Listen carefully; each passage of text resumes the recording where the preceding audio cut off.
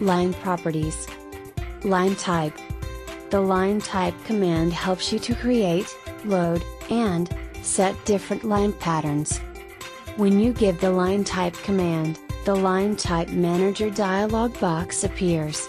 Here, as you can see, you are provided with a list of all the line types that are available to you for use. You can also browse for more line types by clicking on the Load button, which will display a list of various line types from which you can choose a line type. You can also delete line types from the list provided. LT Scale. The LT Scale command allows you to set the global line type scale factor. Changing the line type scale factor causes the drawing to be regenerated.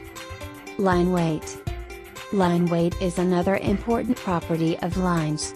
Just type LW in the command line, and AutoCAD will automatically display the line weight settings dialog box. Here, you can select the required thickness of the line. You can also change other properties as per your requirement, like the units for listing and the display scale.